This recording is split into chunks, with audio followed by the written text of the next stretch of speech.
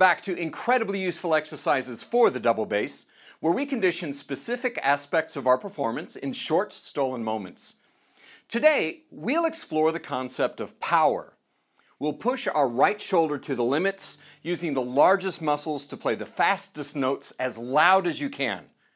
It sounds violent and crude, and it really is. It's the most unmusical exercise I know. Let's explore power sixteenths. I want to thank Joey Nager for his generous support of this series. Joey has been my go-to luthier for over 5 years. He sculpted my fingerboards buzz-free on both my 1850 English orchestra bass and my solo bass, making them so easy to play, and his tone work on my basses keeps them sounding full, free, and beautiful. Many professional working bassists throughout Texas rely on Joey for fixing and maintaining their treasured instruments. The Joey Nager prize-winning basses are also wonderful instruments. Please visit Joey's website listed below, and if you happen to be in the Houston area, pay him a visit to play his basses and to see how he can improve the playability and tone of your instrument. Power sixteenths are 4 minutes long, power and velocity are a 5, endurance is a 4, control and mindfulness are 2, and expression and coordination are 0. We play power sixteenths for quite a few reasons: to understand the principle that playing fast is easy and playing loud is easy, but playing fast and loud is hard. For the strengthening and conditioning of the right shoulder and support muscles in the right hand, to develop the ability to play 16th notes at a high velocity and volume, for the exercise and conditioning of the adductor and abductor pollicis support muscles in the right thumb that are responsible for transferring natural arm weight into the upper half of the French bow, and to develop a strong grab in the right fingers. That saying about playing fast and loud is hard works like this. I can play fast notes, and it's easy as long as I play softly and use the wrist and elbow to play it. Small notes, small muscles. That's another saying I use a lot. I can also play loud notes, and it's fairly easy as long as I play slowly, because I'm using my shoulder and back to exert the force into the string. Big notes, big muscles. My volume goes up as I go slower, and it goes down as I go faster. It looks like this on a graph called the force-velocity curve. The force-velocity curve is a relationship between force, velocity, and the resulting power output. It's mostly used by strength coaches in sports to focus and cycle various aspects like strength, power, and speed of a training program during a specific time period. It's an athletic formula, but I'm adapting it to music for the purpose of this explanation, so there are a lot of differences. In this case, the force refers to the natural weight of the arm, which through the strength of the support muscles in the thumb and hand, delivers weight into the string. We max this out by pulling our arm into the string from the back, not pressing down on it from the top. When we get to the upper half, the arm rotates outward just a bit, and the thumb muscles engage to transfer the weight all the way out to the tip. It's strenuous on the thumb, and that's why your thumb hurts when you do this. Conditioning is vital for the two main thumb muscles that we use for this. The velocity refers to the shortening of the shoulder, back, and pectoral muscles as we move the bow back and forth. The combination of the force of the arm weight and the velocity of the bow results in the power of the sound, a combination of loud volume and full tone. As we move faster, we can't deliver as much force or make the string go as fat, so the power output will naturally decrease. As we add force, we can't deliver as much velocity, which limits our power in a different way. This exercise tries to extend that curve, allowing us to play faster with more power for a longer duration. Generally, when I play fast, I use my elbow or the small muscles, small notes, small muscles. In power sixteenths, I'm forcing my shoulder to do something that it's not common. Small notes, big muscles. I'll hold it in a stressed position for 30 seconds at a time, rest for 15 seconds, and do it again 4 more times while increasing the tempo. 30 seconds, by the way, is a completely arbitrary number. In our power output analysis, time is certainly a factor, just like force and velocity. I won't analyze it here, but I'll sum it up. If you want to build endurance, you play it longer. If you want to build burst power, you play it shorter. I chose 30 seconds because that's where I get the best results in my muscles. When you start doing this, it's perfectly fine if you stop after 15 or 20 seconds.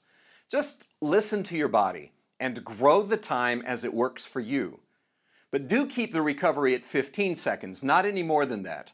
We want to keep the resistance up.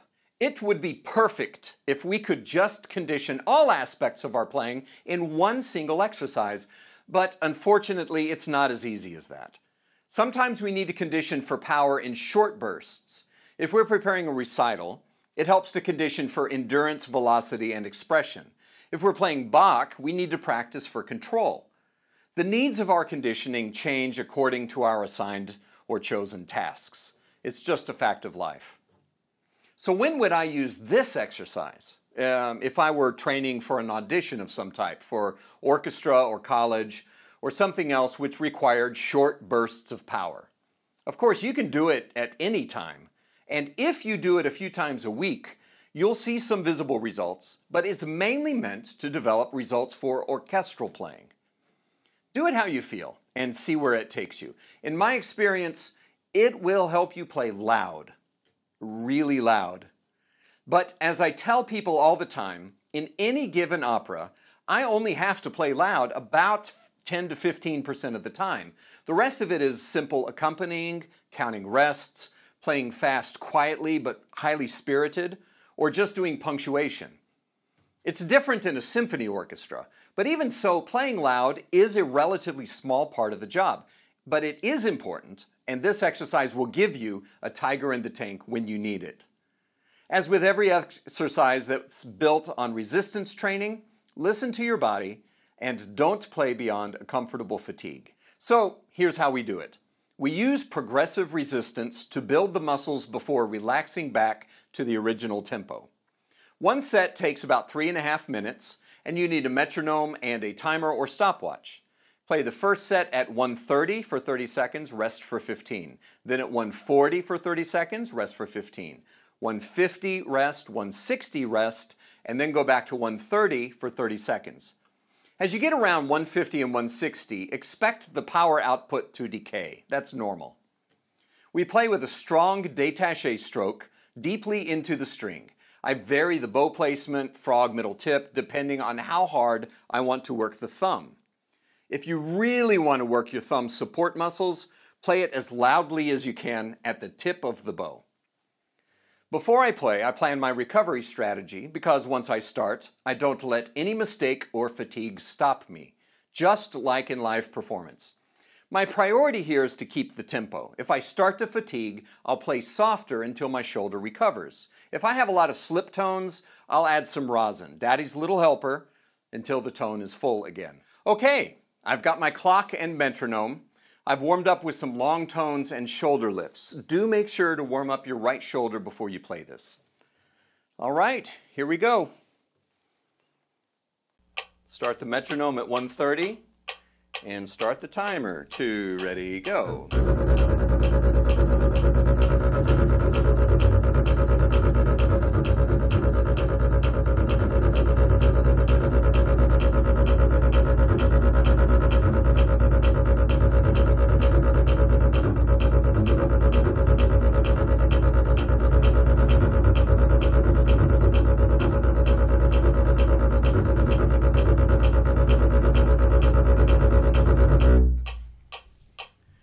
And now up to 140.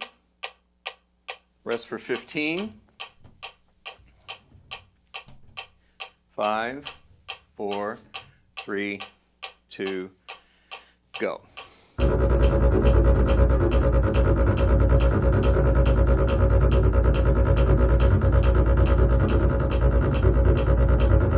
I try to keep my shoulders down the whole time.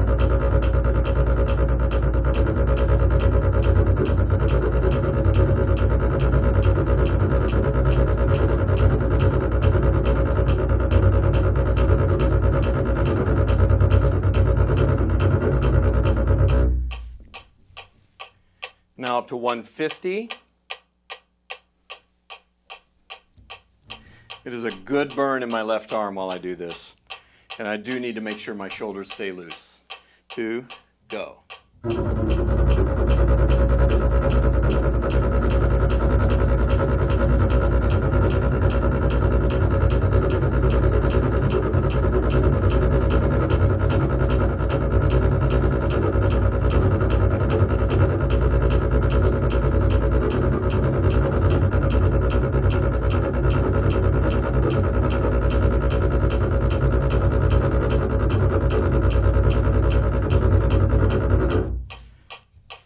And then finally 160. This is still a real challenge for me. It always has been. And now I'm just going to play a little softer because I don't need to run it. I'm going to go a little bit out more toward the middle but still use my shoulder. Ready, go.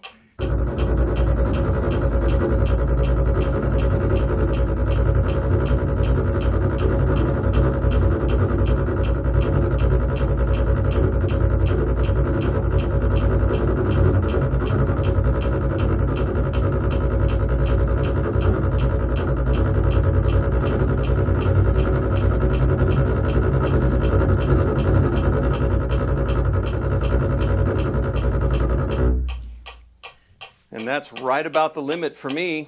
And then up to 130 now. Remember, 160 is the fastest we ever have to play 16th notes in an orchestra.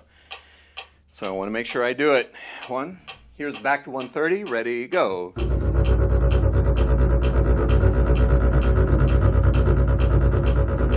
This feels much easier.